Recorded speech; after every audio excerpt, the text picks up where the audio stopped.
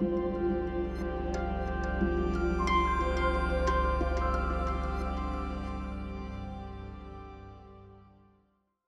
hi everybody. We are the Bezark Company. We're located in Los Angeles, and I'm Adam Bezark, the company founder. I'm Lex Rhodes. I'm a creative coordinator. And I'm Vaughn Hannon, the creative technologist. And what we are not is we are not a game developer. We're actually designers and producers of real-world attractions, spectacular rides, shows, and attractions for theme parks, museums, world's fairs, and big immersive experiences. And we've done a number of these, been involved in a lot of high-end projects around the world for folks like Disney and Universal, and for big museum experiences or visitor centers like Kennedy Space Center and Independence Hall in Philadelphia. And the reason we're here today is because even though we're in industries that are really very different, we keep finding that our world of physical experiences and your world of game design are much more closely related than we might have thought or that you may have realized. And that's what we'd like to talk about today. The relationship between gaming design and themed entertainment design. Because really, when it comes right down to it, we are all storytelling siblings. We're related closely. We are not identical twins, we're fraternal twins. There are similarities and differences, but that's kind of what we think is interesting to look into today because we think it will be of interest to you guys. So let's start off just by talking about what is it, what do we say when we talk about themed entertainment? What is it? Yeah, and themed entertainment is it's a big category. It's not just theme parks. It's not just the two big names that we hear a lot. It includes a whole range of immersive destination-based experiences. It's about placemaking, it's about transporting the guest, it's about escape, and those things probably sound a little familiar. And as we'll discuss in a little bit, there are things that are very themed entertainment, and there are things that are very video game. And there's this weird land where things overlap, and you end up with things like escape rooms and arcades with singing mice and pizza. That said, let's talk about where video games and themed entertainment have traditionally lived. Yeah, many years ago, Michael Eisner, who was then the head of Disney, drew this famous chart that has been used by entertainment designers for decades ever since. He sort of divided the world up into four kinds of entertainment. There is entertainment that people consume at home by themselves. There is entertainment you consume at home socially in a group. And then out in the real world, outside your home, there's entertainment you consume alone at a destination, such as taking a walk in the forest. And there's entertainment that you consume in a group at a destination. And video games have always tended to occupy those first two squares because they tend to be based out of the home, unless you're at an arcade. And traditionally, theme parks have tended to occupy this sort of bottom right quadrant, the experiences that you have to leave your home for, but that you typically do with friends and family. So we tend to be about making memories with friends and family together. Today, obviously, those lines are blurring, and that's one of the things that we find interesting. Yeah, home, alone, or otherwise, our two worlds have different strengths and weaknesses. And of course, we all play to our strengths as often as we can, and we also embrace our limitations. Often, we need to get a user from here to there. We know it, they know it. We put them on a track and wish them luck. Our job then is to surprise them and to hit them with all the tricks that we have to challenge and delight them. And that's why we want them to be surprising, but they are inevitable.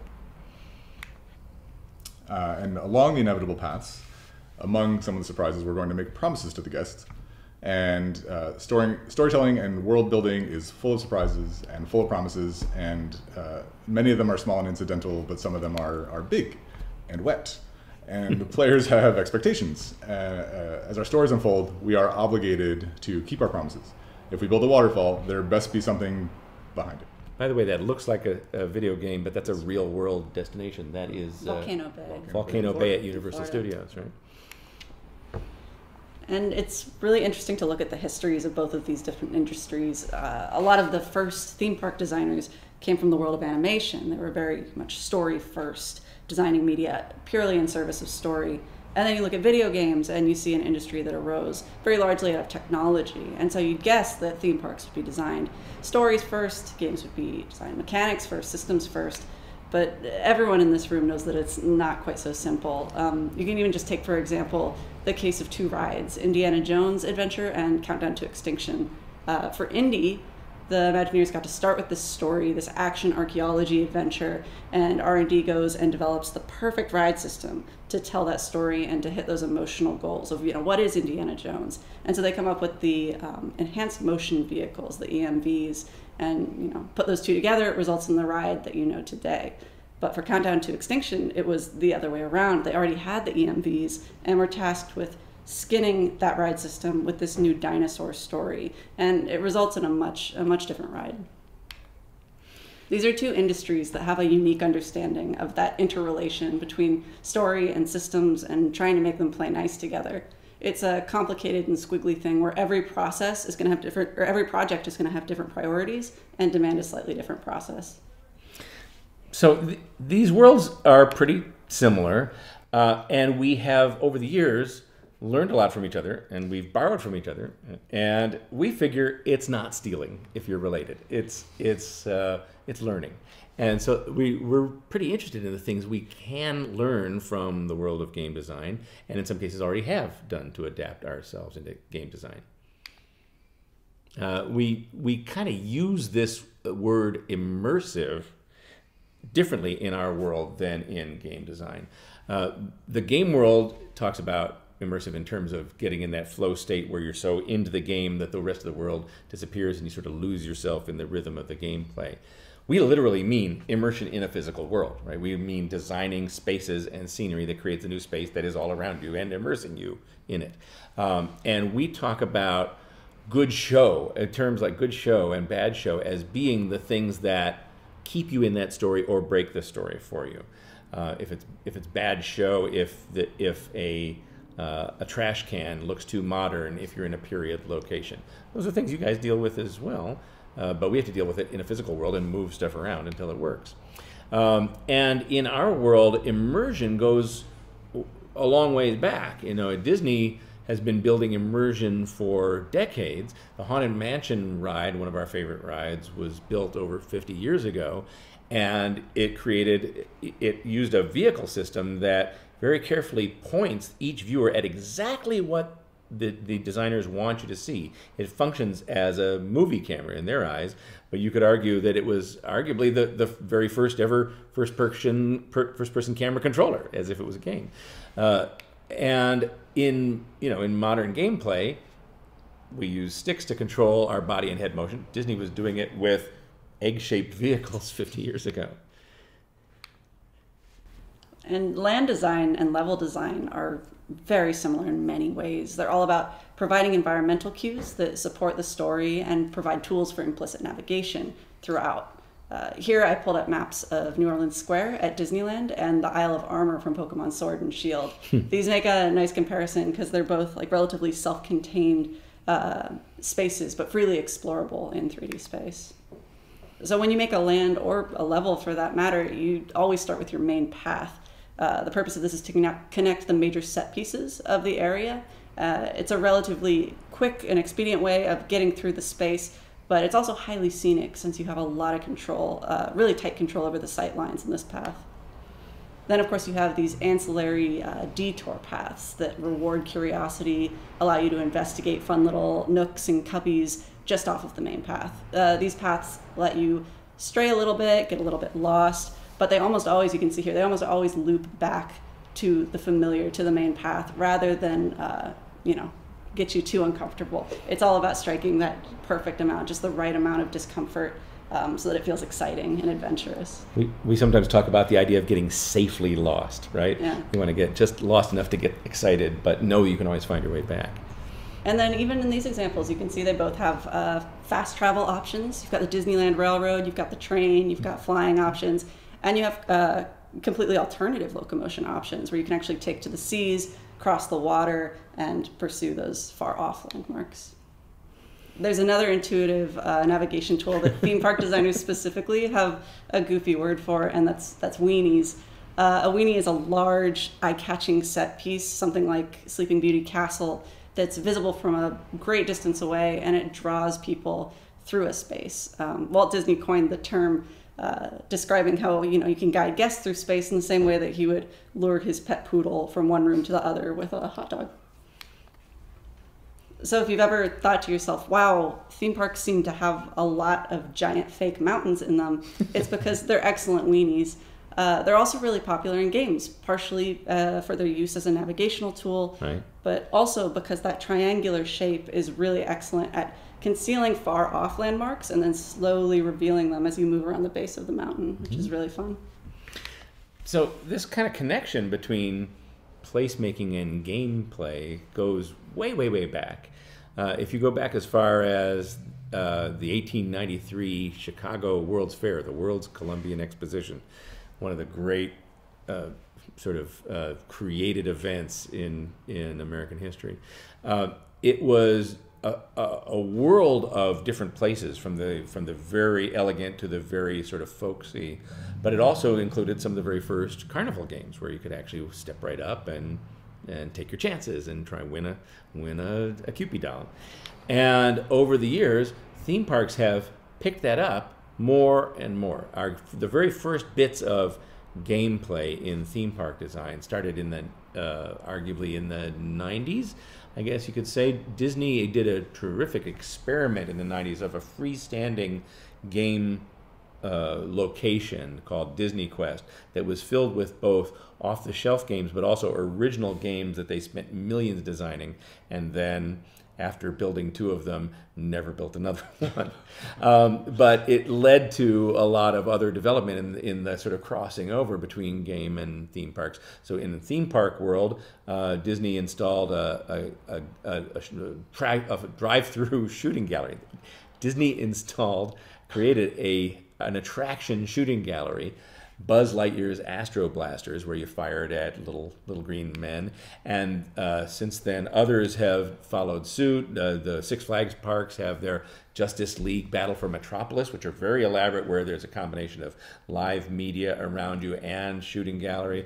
And just this month at Disney's California Adventure, the new Avengers Campus has an attraction called Web Slingers, where you can fly with Spider-Man and without even any weapon in your hand, you can just use your hands to shoot webs at little robots that you're trying to catch. This kind of storytelling has broadened out, and gameplay has taken on many different forms now in theme parks. And these are using storytelling techniques from the world of RPGs and tabletop games. We're starting to see character-based storylines and quests that you can actually play as a guest in a park by interacting either with the environment or with live actors who are in character, who are there for you to play with and talk to. Evermore Park in Utah is amazing. It's essentially an entire theme park that is a big D&D LARP game, where you can take on a character, go on quests, meet wizards, and have experiences and challenges all day long, and come back and they'll remember who you are, and you can continue the quest you started the last time. These things aren't rides. These are real living worlds and story worlds where guests can have real agency and real input in the world, really change and really make a difference.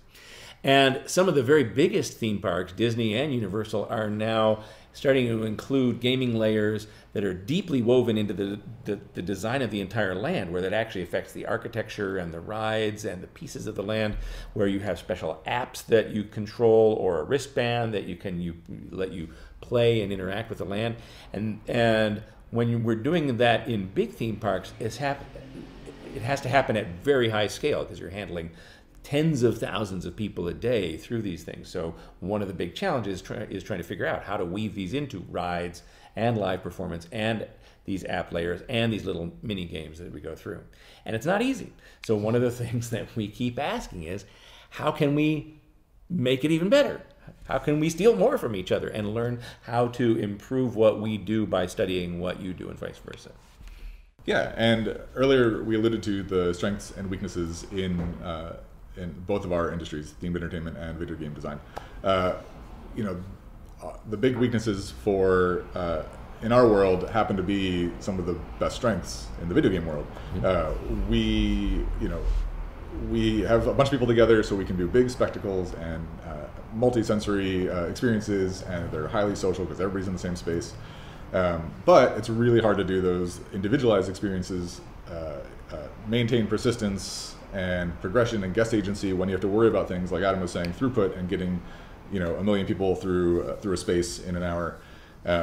And because that's what it boils down to in these physical spaces is throughput. Like how do we get all these people through, and how do we get as many people into the experience as possible?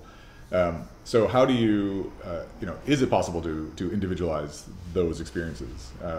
There's been attempts with VR, and those those offer very real headaches and also very operational headaches. And they actually don't individualize the experience all that much. Everybody's kind of doing the same thing. In a VR coaster, for example, you're all having the same experience. It might feel like it's individual to you, but everybody's experiencing the exact same thing. One of the best examples that I think provided individualization was Alien Encounter in Disney World in the Magic Kingdom, where you were in a theater, a round theater, and if you haven't been on it, an alien shows up, gets loose, and then everybody has the experience of this alien's running around, and it feels like it's right behind you. It's of course right behind everybody. You're all having that same experience again, but it feels very individual and extra terrifying. So in that case, it was put everybody in the dark and just use audio, and then and shake the seats a little bit, and then you can have that experience. But it's a big challenge to individualize an experience in a place like a theme park or other destination, and I don't think we have it perfectly solved yet. I think there's room for doing some more exploring guest versus guest type of experiences where things can be truly random. Even in a video game, things aren't truly, you have a very similar experience. Oh, I did this, I won this quest, I ran into this person, and I fought this boss. Oversimplified, but this is kind of the same thing, right? We're like, oh yeah, I did that, and this is how it went for me.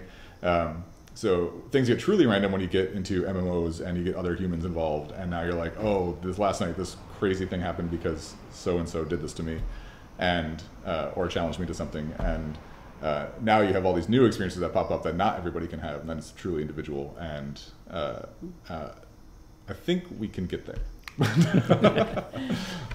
And then you've got other challenges like persistence. Like in a video game, you literally have a save file. Your progress is saved, your individual impact on the world, whether you're building things or destroying things, that data gets stored and it carries over to the next time you visit that world. But in a park, it's really hard to feel like you have an impact or a mark on that world, whether it's just in terms of story or literal environment, because it has to be scrubbed clean for the next guest. Everyone is expecting the same experience. And so it's really hard to figure out where are opportunities to give guests that feeling of persistence.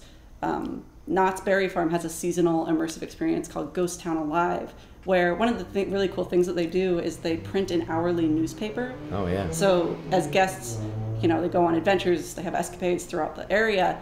Those are recorded, whether good or bad, whether you're a hero or a bandit, those are going to get recorded in the newspaper. And that's kind of, at least over the course of a day, maybe we could go for a longer time period in future experiences, but over the course of that day, you do see your impact on the world, and it's physically recorded in that space, which is pretty cool. You get to see your name in the paper and take that home with you. Right? Yeah, and it's a great souvenir, too. Yeah, and along those lines, with persistence, it's kind of the same thing as how do you track progression for individuals in a park experience or in a location-based experience.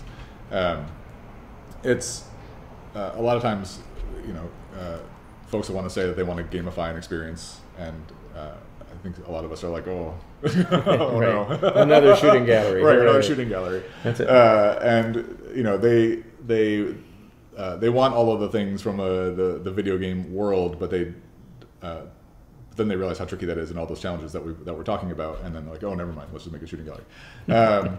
So progression is also part of individualization, where you want to be able to track your your score. You want to be able to track your progress through whatever experiences you're having in the park, and it's starting to happen. It happened a little bit when Disney did Virtual Magic Kingdom. That opened in 2005. It was an online thing. Feels like a million years ago. But you could go to the parks and actually fulfill quests that would then give you digital goods in the Virtual Magic Kingdom. Mm-hmm. So you had a little bit of individualization, a little bit of progression, and you could go back and do another quest and get more stuff. And then those digital goods were only available to people who had done the things in the park, so you couldn't get them any other way, which is great. Super Nintendo World just opened in Universal in Osaka. Yep. And they built a secret game that you can only get to if you complete, if you find the 5 keys throughout the rest of the world.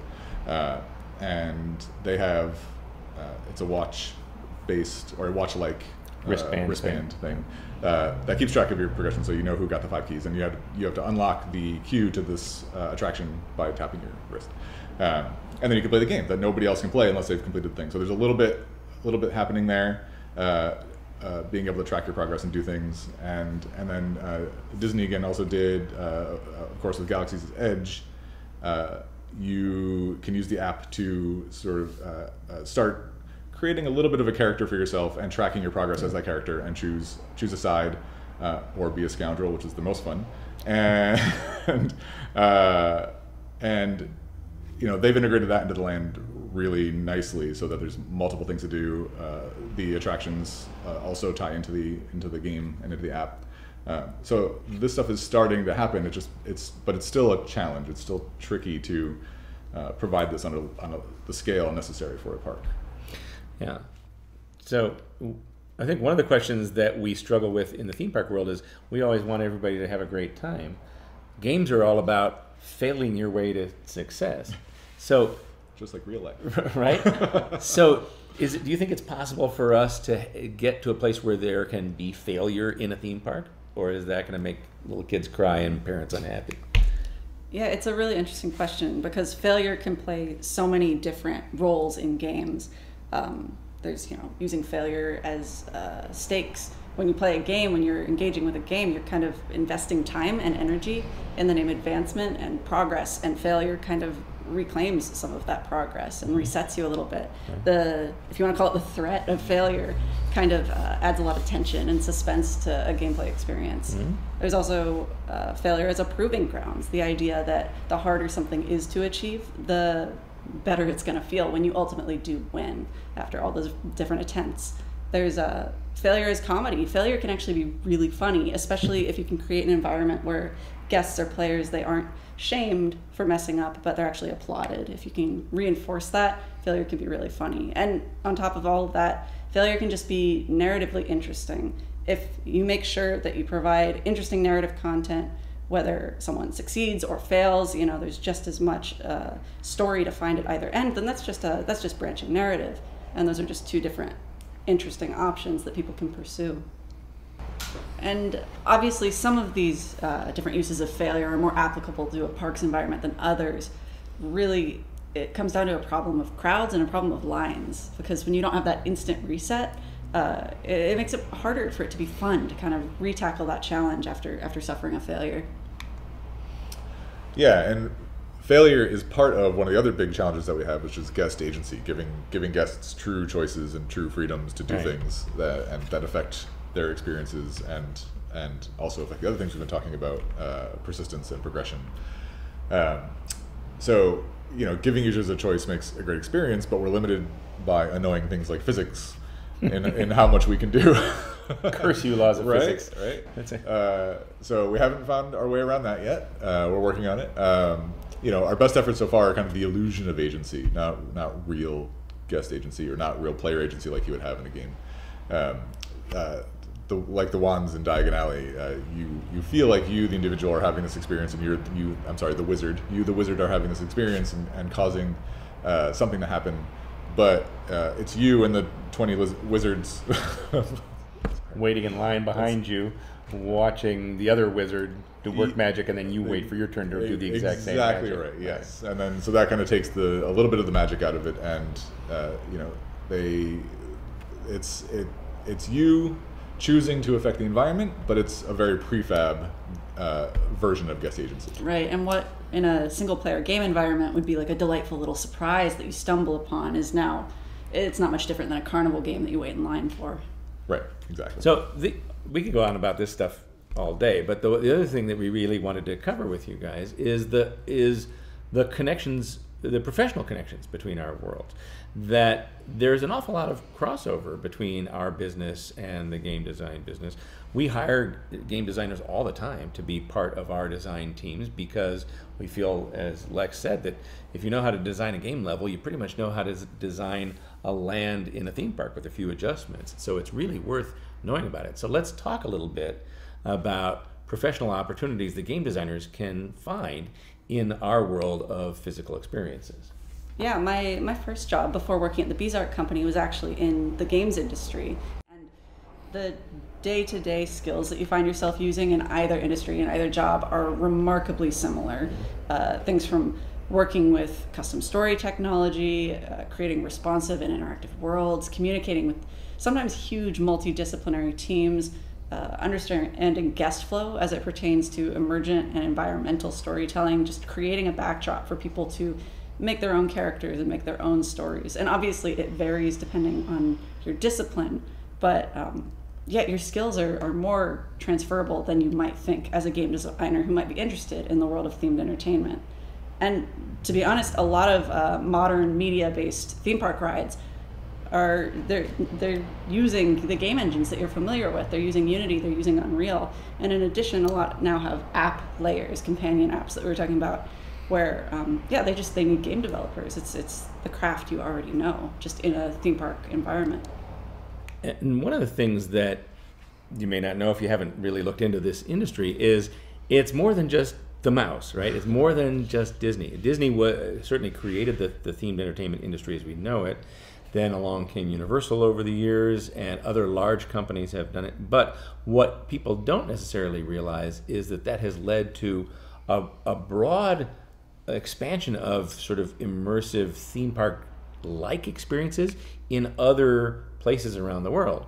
So we've worked on things for Epcot, big fireworks shows for Epcot, but we've also worked on Space Shuttle Atlantis at Kennedy Space Center. We've been able to create immersive Halloween parties for the White House. We've worked with helping theme parks in Asia and the Middle East, expanding their ideas. We've worked with the Lego theme parks who are learning to tell the story of how to make a plastic brick into something fun that you want to hang out with and play all day and experience. So there are a lot of these different opportunities growing.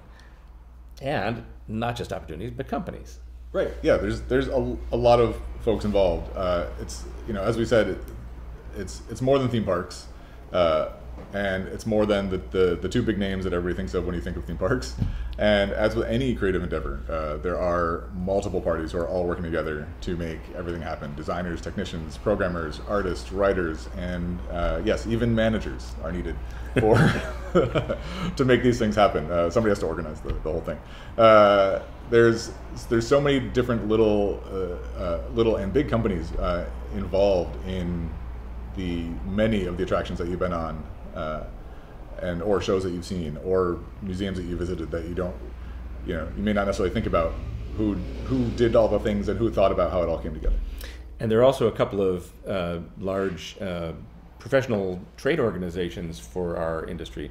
There's the IAAPA, which holds a huge conference every year in Orlando, of course, where 30 to 50,000 professionals come together. You can learn a lot about our industry in that big conference, and they have other ones around the world. And the Themed Entertainment Association, the TEA, is designed literally for companies like us who are the creators and designers of theme parks, and it involves career advice and workshops and behind-the-scenes tours and a lot of professional networking. So it's a great way, if you're interested in learning about this business, you can. And I think our takeaway here is that this business, this world of immersive experiences, is something that game designers would be well advised to pay attention to for a couple of reasons. One is you may find that this is a nice little side hustle for you. That if you're a professional game designer, you may find yourself tagged, as we sometimes do, being brought in to help design a level or add to the gameplay in an attraction, or otherwise advise or help out with an attraction. You also may find it's an industry that you really want to stay in, because it's a really fun, interesting industry full of curious Renaissance people who know about everything from animatronics to magic to architecture to graphics, and people who come into this world often find they don't want to leave. But another reason you would be well advised to start learning about our world is because you, as a game designer, may find someday that your game is being adapted into a theme park attraction or experience. And when that happens, you'll want to know some of the rules of the road so that you can help the people adapting your attraction make it the best it can be. So this is what we wanted you to understand, that as storytelling siblings, you should know about us. This could be a fun little side hustle for you. You might end up with a whole career in theme parks, or you might end up licensing your game to an attraction. And we think that's well worth looking into. But that's not the end of our presentation today. This is our false ending. Like any good ride or any good game, we have a surprise ending, the boss level. And let's take you there right now.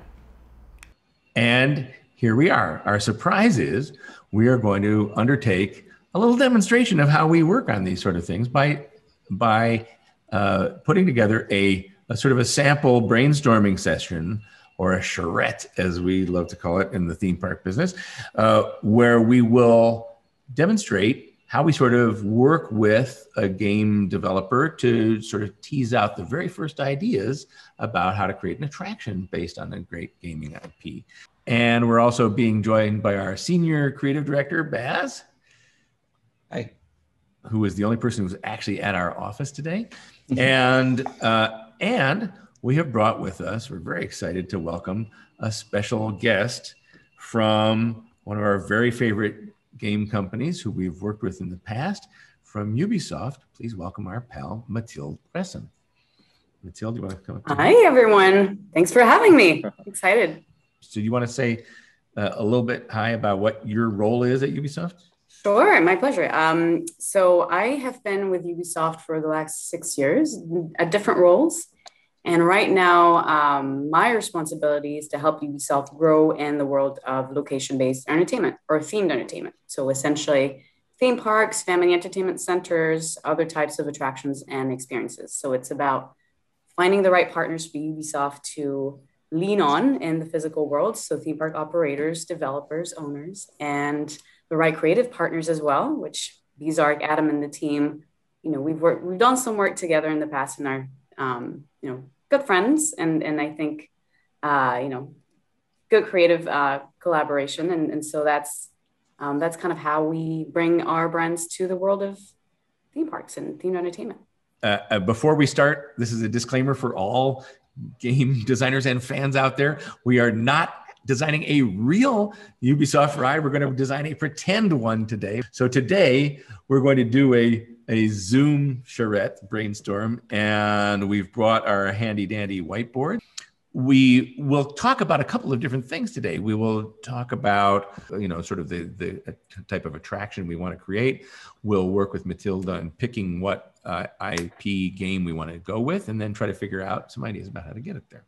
Our hypothetical theme park developer has told us that they're developing a big major new theme park on the scale. Let's say it's on the really big scale, like a Disney or a Universal type park, very big, high budget, big, spectacular thing. So anything goes. They're open to any idea. Since you are the IP holder today, we're going to let you pick. Which one do you think we should make our game or make our ride around today? We're talking, big, ambitious project, Universal or Disney scale. I would love to go with Assassin's Creed. Yes. We love it. Plus, I think I had Assassin's Creed in the betting pool, so I win. What is the heart and soul of Assassin's Creed? So tell us what you know about the property that you think is just important for us to understand about the game, and then we'll talk about how it can be physicalized. Sure. I think if you don't mind, I'd love to share, a few visuals, a few slides for Yeah, you guys to. great. So, as I was saying, it's not only one of Ubisoft's most popular IPs, so it's very commercially, it has a lot of success, but it's also an incredibly rich creative universe, and one that for me is perfectly fit for the themed entertainment industry.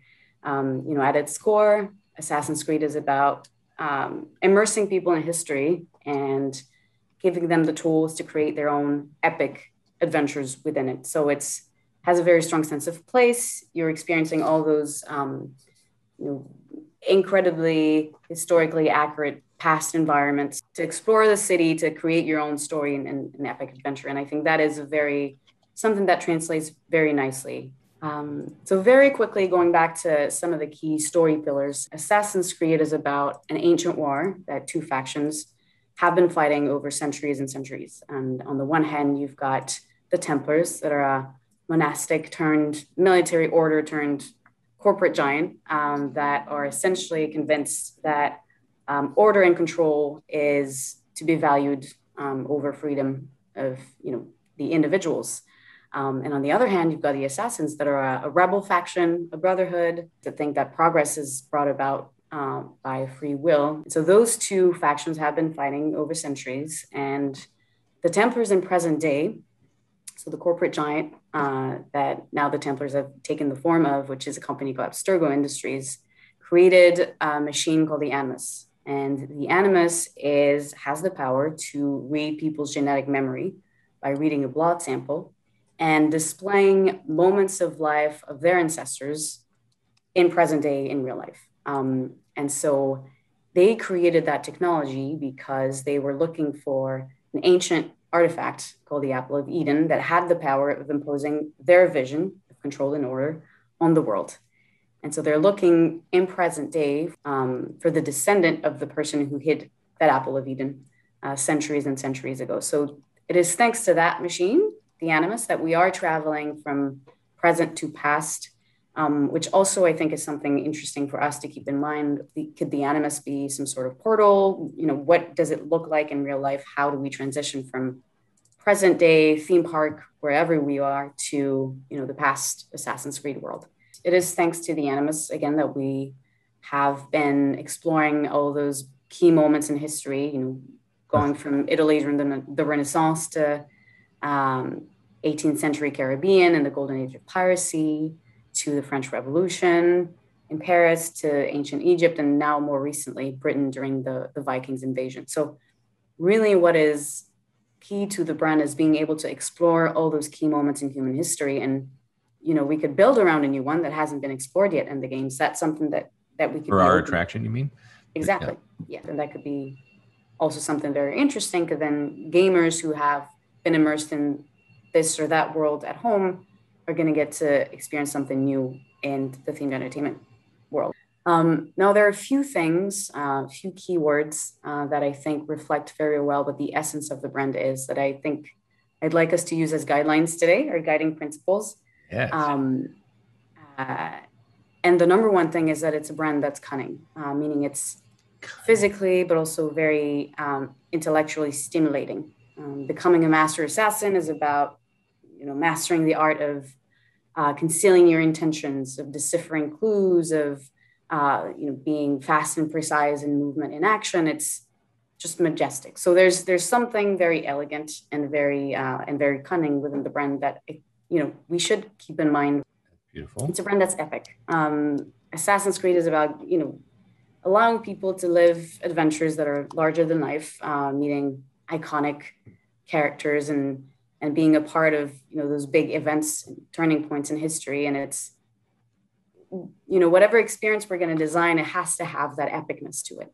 It's a brand that's very much about exploration. We're giving you those open world past environments for you to explore horizontally and vertically, whether it's buildings or here it's a cliff or a boat mat. Assassin's Creed is about exploring what's around you, looking at what's around you, and then just getting the chance to go through a window or jump from balcony to another, parkouring across cities, have different points of views on the world that we're giving you to experience. So that's escapism and exploration are also very key to the brand.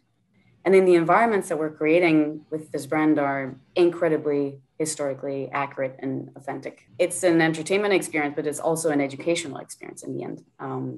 We've had teachers telling their kids in high school to play Assassin's Creed just to get immersed in Paris during the French Revolution. We really spend a lot of time and effort trying to recreate the most accurate and historically accurate cities in the world. And whatever we design, if we use a character from history or refer to an event that truly happened, we have to make sure that we do that in a very authentic way. With this brand, we're essentially filling the blanks of human history, taking what is known and building a story around it. And then finally, one of the last attributes, last but not least, it's a brand that's about belonging to a fraternal clan and fighting for the greater good. So it's a brand that's very idealist, that's very optimistic. So it has a very positive impact on whoever is playing the game. And I also think that that's something we should aim for as a takeaway for anyone who's going through the Assassin's Creed experience in a theme park. In an attraction. One of the things we've been doing while you were talking is we started capturing some of these the key words as you're going, just to get the stuff that gets us excited. Ooh, who wrote that? Verticality equals freedom. That's right. You really do get to fly like an eagle, right? Let's push over here a little bit and we can talk some more about what are some of the things that make the game fun. What are the pieces of gameplay that like you would really feel like you have to experience for it to, in the real world, for it to feel like it's really an Assassin's Creed experience? To me, what makes it really, really perfect for themed entertainment and for designing what we want to design today is really the exploration aspect. When we do studies of what people like to do within the game, explore the open world is, always comes back as, first or second motivator. Then there, of course, the leap of faith. The leap of faith is really one of them. That's sort of the emotional high point of the game, isn't it? That's the payoff. And that's something we can't really do in real life. So how, is there a way that we could translate this in the physical world in a theme park experience? Well, why not? Here are the main things that you do in the game that you love, right? You run across rooftops, you're leaping parkour style. You're getting to do that incredible leap where you fall 500 feet into a conveniently placed haystack, right? You could do it as a coaster, as a coaster ride. Coasters are interesting because they're super thrilling. They have real, genuine physical thrills. You're actually being hurled around at high speed. The sort of downside to a coaster is it's got a big vehicle and a big track and you see where you're going. There's no surprises in a coaster because the track is showing you exactly where you're about to go. So you can have amazing drops, but it's sort of hard to bury the track in historic revolutionary France. So you certainly could do it, but I wonder if there's other ways we can get there. One of our rules in these brainstorms is there's no bad ideas. So if you guys like a coaster, let's go for a coaster. Let's just throw out different possibilities. But it seems like there may be other interesting sort of more theatrical ways to give you that real sense of dropping and climbing and leaping and traveling. And it's also not physically engaged in the same way. So is there something in between? Also, coasters tend to be big group experiences because you've got 20 or 30 people on a coaster. I wonder if we can make this feel like a smaller experience where it's just one person at a time or just a couple of people at a time. We are running into our two of our big challenges, right? Which is guest agency and individualization. These are things and how do we really struggle with. we don't do well. Right. So, this is going to get interesting to see how we can make this work. Especially adapting a game IP that's already interactive and already satisfies that promise. You just don't want to, in adapting it to a real world experience, the last thing you want to do is have it fall short of something that you can already have at home. The leap of faith and parkouring both are iconic. If we don't incorporate those in some way, we're not delivering on guest expectations. You can look at, say, what Shanghai Disney did with their challenge trail. Oh, that is cool. Does anybody have some pictures of that? Lex, can you find that? Yeah, I actually have one over on the other side of the whiteboard. I'll grab them. All right, hang on. Bring it over. Let's talk about that for a second, because that is one of the most engaging experiences we've seen in a while. It's basically like a rock climbing course, but done in a Disney way. So it's safe. It ensures success, but it gives people. It doesn't really fake the process of like scaling a mountain. It just does it in a nice, protected, and borderline organized way.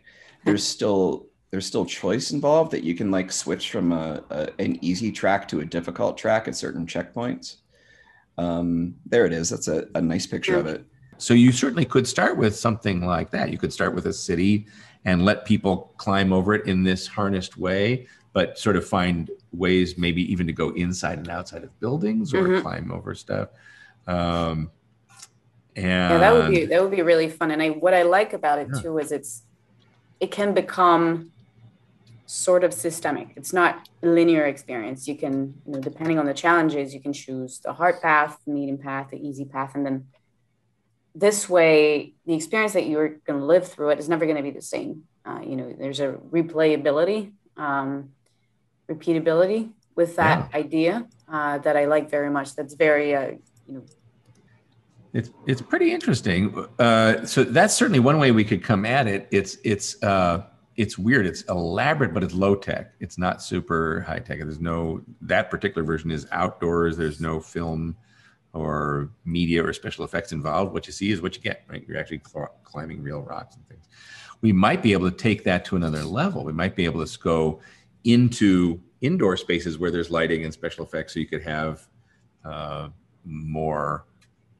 You could add people coming at you, warriors coming at you in projection around you, and so on, to make it more theatrical and dynamic. We could try some of that. Or maybe it could be so fun to have live performers in full costume as these characters, like trained stunt performers that you can do little time trials and challenges against, where either they're teaching you how to do it, or you're challenging them to see who can get to the end faster. And by the way, we're breaking about 50 theme park rules right now, but I really like it. So you almost never see live performers in an attraction because they're considered too expensive, honestly. But I don't think that's necessarily true. I think we could find ways to work within that if you can make an experience that really is powerful, that really has some great live performance. We can do some pretty great stuff with media where, you've got a doorway and there's a Templar on the other side of the doorway, and they can be pretty believable looking. This one is wearing a very attractive dress, I see, but they can be, you can be on one side of it on your challenge trail, and these Templars and threats can be appearing in, I'm trying this really well, can be appearing, in portals or windows that let us see people just outside who are coming after us. We can do a lot of stuff with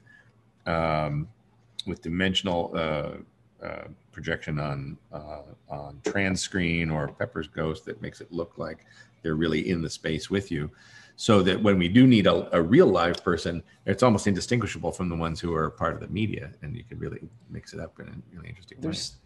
The thing we're always saying is, you want to design things that are fun to play, but also fun to watch.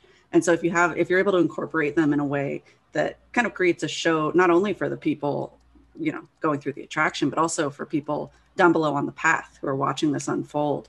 So this actually gives me an idea that I think our creative technologist is going to hate me for. But I think it's worth mentioning. So, Assassin's Creed is about being slow when you have to, but being like magically swift and agile when you need to. And then I think about some of the stuff I've seen at IAPA the past couple of years, where some people are incorporating electric motors into the sleds on zip lines and trails, where you can actually power people along a path.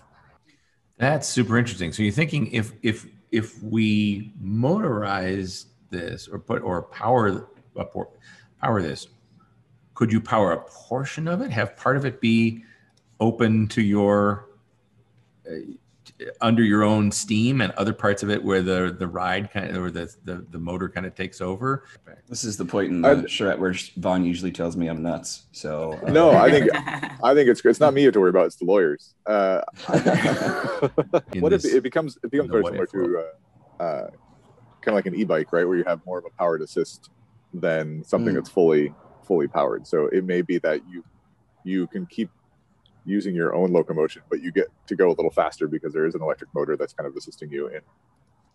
Or the illusion. Super interesting. And I'd love to be able to do your leap of faith where when you finally get to that can be media. So you could do a combination of real scenery that you're running over, as you sort of go up the hill, your feet may actually be touching the scenery as you go over it, or just above it as you're sort of floating over the rooftops and climbing higher and higher until you get to a big jump. And then maybe that motorized winch like actually descend you down, drop you down into the space, into a big.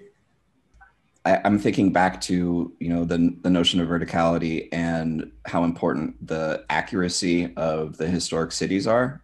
So before you go off the leap of faith, you really kind of have to give people that like perfect vista from the highest point. So you're going to want to be able to do some kind of a projection psych. You're going to want to be able to do something like this. I do think you're right that moment of pause before the leap is so important to kind of convey. It's that bird-like, moment of being perched, and then and the camera flies up the around courage your head before you go for it. Yeah, and if you're just running and you don't have that pause, it won't feel quite right. Since we're motorizing this, right, you want to be able to like get people to jump and then hold that moment like right before the drop gets severe. Vertigo is really actually one of the easier sensations to simulate with media like this, so that could be really effective. And the challenge will be to do this in a very seamless way, hardware wise. Is the harness enough? Do we need to like orient people's bodies in the sense that they're actually looking up and then falling down? How can we make that work? So I've been getting super excited about the moments of looking down at rooftops and down at drops below you. But you're right, at some point you need to look up at a tower, and you don't want to have the track, the overhead track in your view. This is the most far out flavor of theme park design, where we're designing a brand new prototype ride system. Normally, you got to be one of the big boys to do this, but this is our made up ride. We can do anything we want. So in this system, we're talking about maybe some kind of a system where you've got a track, you've got a motorized thing. Maybe there's, sort of a rotating arm, so you can look with the track, or you can look away from it, so you can look up, you can look down, and it can be running at very controlled motor speeds, or it can release its grip on the track and descend at gravity speed, so you can get some real sense of acceleration. That and there's a number of ride systems that sort of get you closer. Is that a bungee setup you're drawing there? Well, I'm just wondering if there were two lines, so there's two tracks, so you don't have the problem of the center track being right above you. We could keep the tracks further apart, and that would let you look up and out and give you the vistas. It would give you stability, right? And you actually more stability. You program the tracks further apart or together, which actually causes that sense of rotation and just speed up one piece and slowly. Yeah, and you could also get some up and down by just moving the tracks closer together, right? And I was actually just thinking about like how would you handle doing the drop? You can have the sleds from the support tracks cross over into the next zone, lock that off, and then drop the entire assembly down to recreate the leap of faith, right? To do the actual fall, right? So this way you would keep the whole first section of what we were talking about, the agency, the walking and preparing yourself until you get to the point where, you know, you're being motorized. The leap of faith is being motorized. I like that idea. I think that's very cool. Would you have to end up with a leap of faith, or what about, you know, how would it work for the chickens out there who don't want to do it? Is there another track? You want to have branches that respect people's level of engagement. You want to give people the opportunity to push into uncomfortable spaces, but not force them into them. And you always want to give them an off ramp. So I'm always seeing like a chicken track that people can always find their way to get back to. An excellent story reason to give people a way out as well, right? They could opt to follow somebody through the city at the street level instead of going up the rooftop, right? And that would be perfectly plausible without feeling like you're chickening out. We don't want to ever like make you feel like you've done something terrible and or you're not worthy of the big experience. How do you feel about introducing this as an element of reward in a theme park? Could the leap of faith be a reward, or would that create, you know, would too many people be disappointed if they don't get access to it? Traditionally in theme parks, it's all about throughput and trying to get as many people as possible to have the experience as you can. Can we find ways to make it personal and exclusive and have some aspirational, something that only a few people earn? That's a really interesting possibility. What do you guys think about that? So the important bit is to make sure everybody knows that it can be done, that it is a reward, and that it's not terribly hard to achieve. Well, it sounds like we've got just a staggering amount of fun stuff to begin with. And this is, by the way, exactly how a first brainstorm goes. We don't necessarily have all of our problems solved, but we've got a lot of great ideas that we can dig into and boil down. What were our favorite things that you heard today, Mathilde? You just shout them out, and we'll shout out anything that we thought. I love the idea that we're taking, you know, a format of an attraction that is existing and then enhancing it into something that is more groundbreaking. I like the idea that we're exploring verticality because this is key to Assassin's Creed. I like the idea that we're, you know, creating a version of a ride that is not necessarily linear. I like that it's physically engaging. Essentially, it's putting you in the shoes of what an assassin would do. And if that's not what you want to feel like in the real world for an attraction based on Assassin's Creed, then I don't know what is. So I think just in this process, we automatically gravitated towards what's most important for us in making this ride, which is to capture the physical sensation of being free and flying through these worlds, and the ability to soar like an eagle and eventually to deliver the leap of faith, which is undoubtedly how you have to end with that. It has to be the payoff, right? But yeah, thank you so much. I think we've done a great job of capturing the essence of the brand and creating something that is new, and that's really exciting for us as a company. So Thanks again to our team here at Bezark, to Lex, Vaughn, and Baz on our brainstorming team, to Mathilde from Ubisoft, and to all of you for sitting in and joining us. This is our version of Storytelling Siblings, how we love the connection between the world of games and the world of live attractions. And we hope you'll all come play with us in this world sometime. Thanks all.